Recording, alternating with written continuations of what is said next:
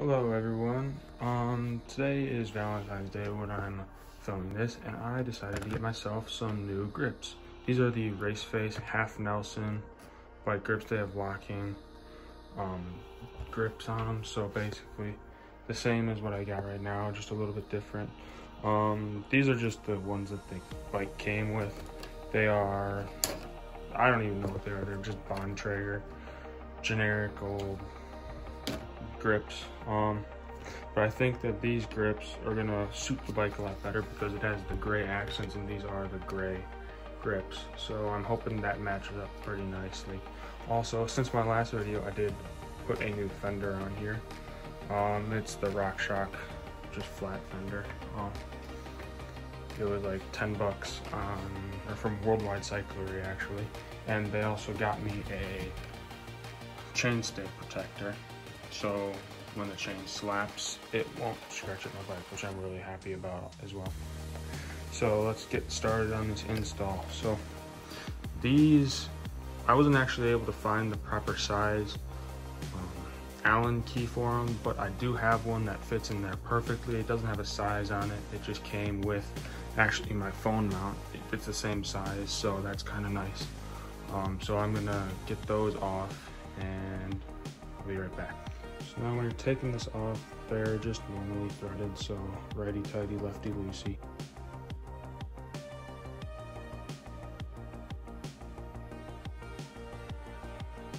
I forgot there's a bolt on the back side, that's just what fell on the floor. But pretty much every bike's gonna have different size Allen arms, so you'll have to figure it out for whatever bike grips you get. And they just kind of like come right off. Alrighty, so these are the grips. They're the Race Face Half Nelson. I bought them on Amazon. They were about $20. And really, this is just for aesthetics. The other grips were fine. These grips are probably going to be the same way, just fine. But I'm hoping that they match the gray on my bike a bit better than the black. Just a little bit of a different look. So they do say Race Face on them, obviously. And the grip is kind of like a topographical map of somewhere, which is pretty cool. I'm not exactly sure where that is, if it is anywhere in specific or in particular. So comparing them to my other grips, they're pretty much the exact same height, exact same diameter. They're just standard mountain bike grips. So they should have no problem going onto the bike. But so they come locked down. So what you're gonna want to do is, it does share the same size so as the other grips. So what I'm gonna do is I'm gonna loosen them up a bit, and then that should be able to just slip right onto there, which is perfect. And you can position them wherever you want.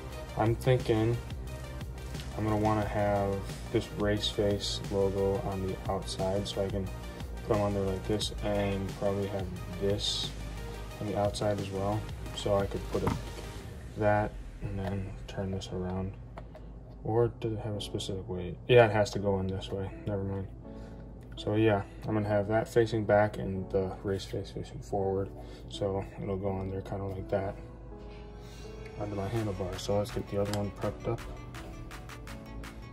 And then I'm not exactly sure how the end caps are supposed to fit on there.